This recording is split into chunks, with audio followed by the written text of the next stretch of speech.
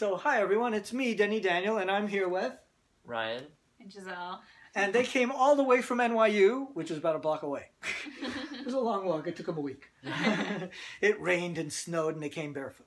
At any rate, they've gone through the entire Museum of Interesting Things. Then they stayed here about 2 more weeks. And now they're going to open a new acquisition. I picked the biggest boxes I could find for them, and I do this like a 42nd Street shell game. Now, I remember 42nd Street shell games. I'm born and raised, and you'd go to 42nd Street. There'd be a guy with 3 shells and a quarter under one of them, and he'd mix them up like that, and you'd have to guess which shell had the quarter underneath it, and then you'd win something. The only difference here is I don't have 3 shells, there isn't a quarter under any of these boxes, and you win nothing. So it's really not like a shell game, except for this one detail.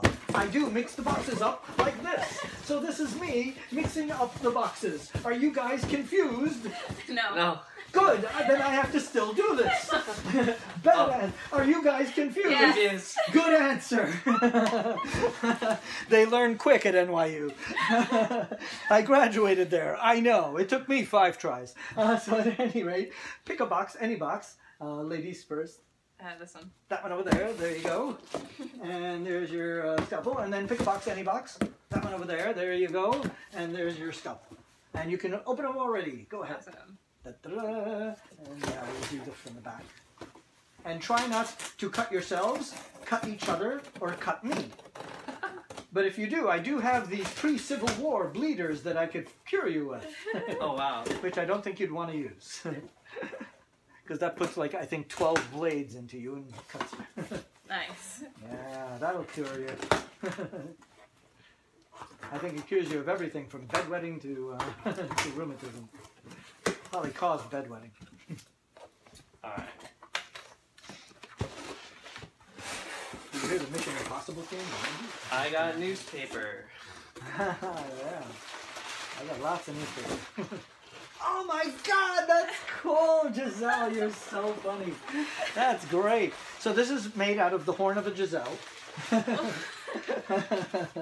Maybe not. But this is one of those like Ford Model T car horns. Wait, we'll let you do the first.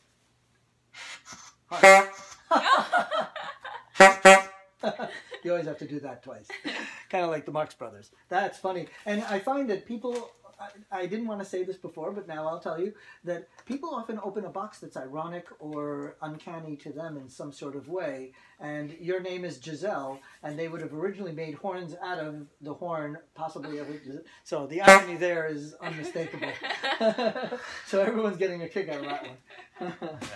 And what have you got? Columbia Records. Oh, that's so cool. And if I bought a record, it's got to be a funny, cool song. Now, I'm in denial about glasses, so you're seeing nothing on my face, right? No. Good answer. Okay, one side says Laugh Clown Laugh, but I don't think that's the one I bought it for. Hello, Montreal. Now, you're going to be like, why did he buy any one of these songs? Actually, Hello, Montreal, if I recall correctly, because I'm trying to get back to my research, but I remember that the lyrics to Hello, Montreal, and this is an original Columbia record, the lyrics are actually Prohibition. So this is a Prohibition song. During Prohibition and before Prohibition, there were a lot of these songs like, soon I'll be dry like Sahara.